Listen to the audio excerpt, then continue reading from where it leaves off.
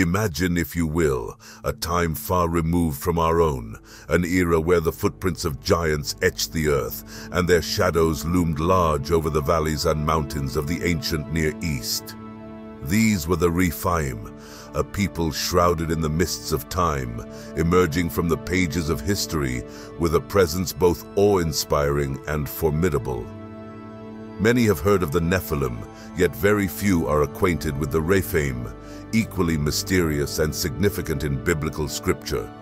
The Old Testament, a tapestry rich with historical accounts of prophets, men of God, angels, cities, nations, kingdoms, rulers, kings, faith, struggle, and divine intervention, mentions the Rephaim time and again.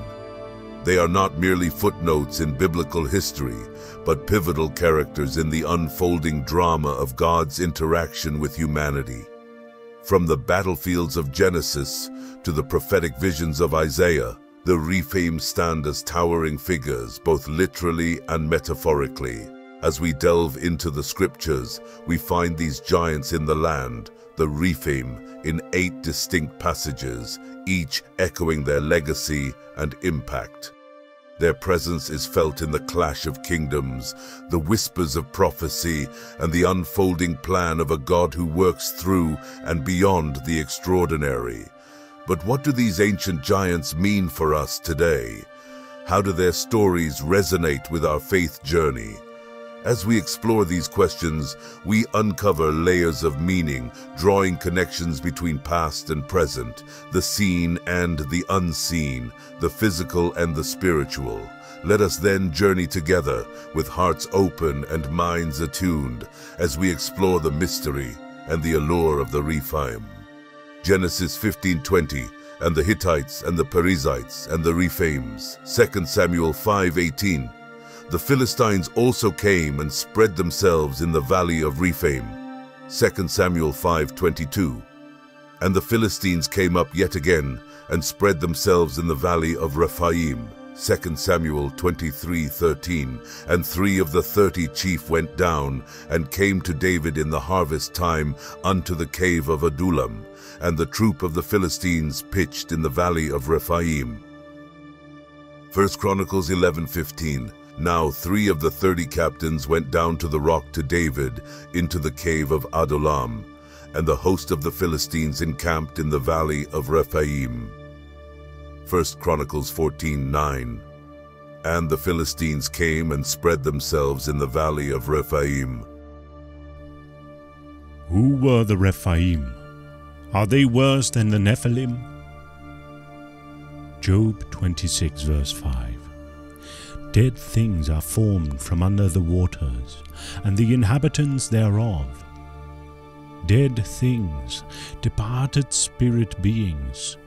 Rephaim are formed from under the waters, and the inhabitants thereof. What are the Rephaim? Who are the Rephaim? Where do they come from?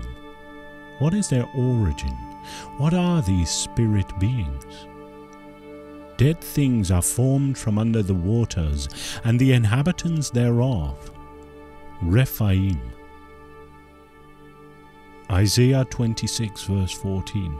They are dead, they shall not live. They are deceased, they shall not rise. Therefore hast thou visited and destroyed them, and made all their memory to perish. The phrase, they are dead, is the word Rephaim. Who are these beings that keep coming up again and again in the Bible? Who are these beings that are rarely ever mentioned? From a biblical perspective, the quest to uncover archaeological evidence for the Rephaim is a journey that intertwines history, scripture, and ancient culture. The lands of the Near East, which today include Israel, Jordan, and Syria, have been central to this exploration. Ancient inscriptions and texts unearthed in these regions often echo the biblical narrative, mentioning groups akin to the Rephaim. These findings suggest that the concept of a formidable race, often described as giants, was not only prevalent in the biblical account but also resonated within the lore and culture of these ancient civilizations. Intriguingly, large and elaborate burial sites discovered in these areas have led some to speculate about a potential connection to the Rephaim. While direct evidence to solidify this link is yet to be found, the possibility adds a layer of depth to our understanding of these biblical figures. Moreover, artifacts such as sculptures and carvings, which depict unusually large human figures, have been considered by some scholars as representations of the Rephaim.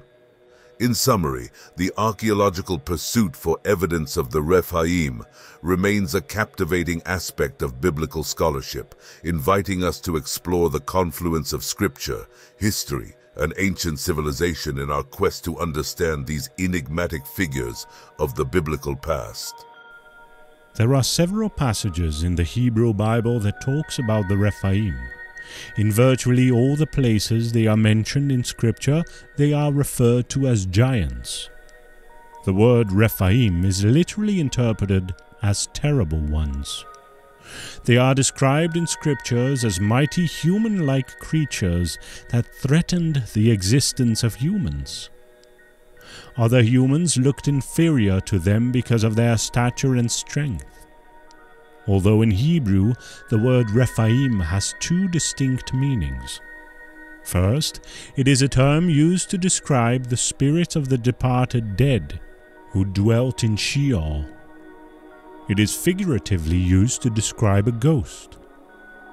The second interpretation of the word Rephaim is a literal meaning which describes them as tall, strong and powerful creatures who lived in the land of Canaan. The word Rephaim is not the description of an ethnic group. Rather, it is the common characteristic that the people of a particular land shared. These people are usually abnormal in size and scary to relate with.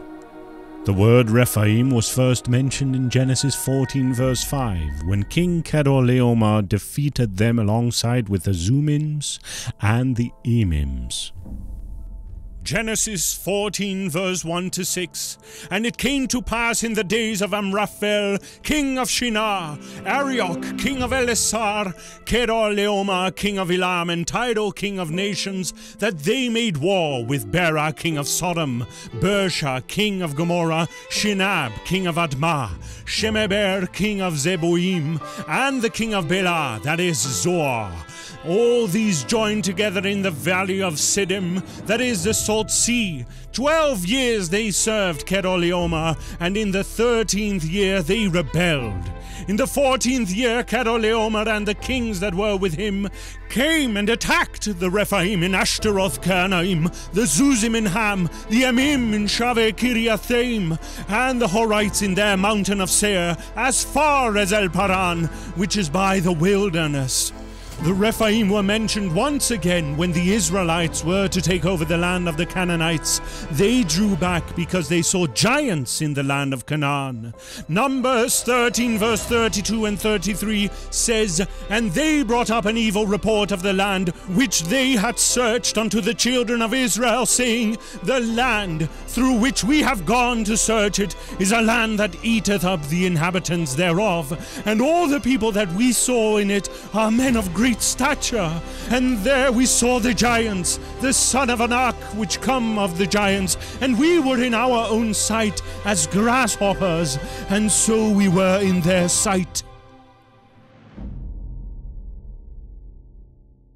In Genesis 6 verse 1-4, where the word Nephilim was first mentioned, they are seen as the offspring of fallen angels and daughters of men. They were giants of those days. And the Bible says that they lived before and after the flood. In those days, giants were scattered in the land of Canaan and were called different names.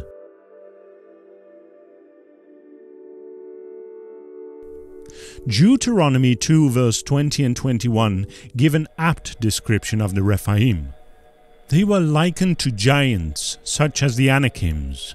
That also was accounted a land of giants. Giants dwelt therein in old time.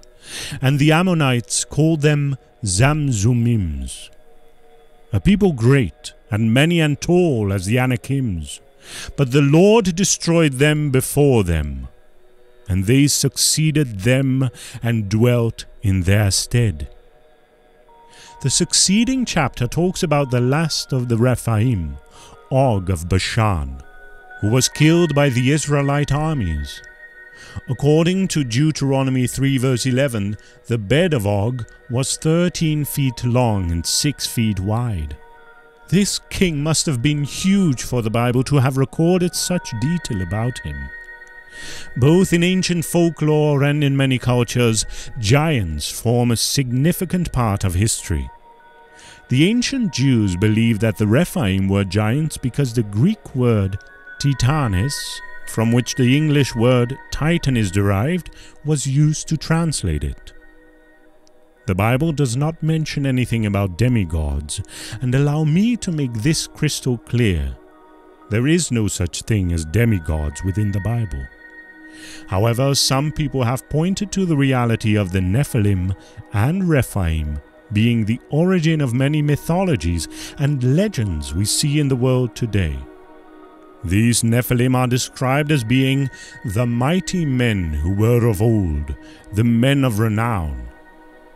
Perhaps the demigods of, for example, Greek mythology. However, this is mere speculation. While the Nephilim and the Rephaim are both mentioned as giant beings in the Bible, significant differences distinguish them, adding layers to our understanding of these mysterious figures. The Nephilim, first mentioned in Genesis 6:1-4, are often described as the offspring of the sons of God, commonly believed to be angels and the daughters of men. This union is believed to have produced a race of giants, known for their formidable size and strength. The Nephilim are depicted as mighty warriors of old, men of renown, whose presence before and after the flood indicates their significant impact on early human history. In contrast, the Rephaim, while also referred to as giants, have a more varied depiction in the biblical narrative.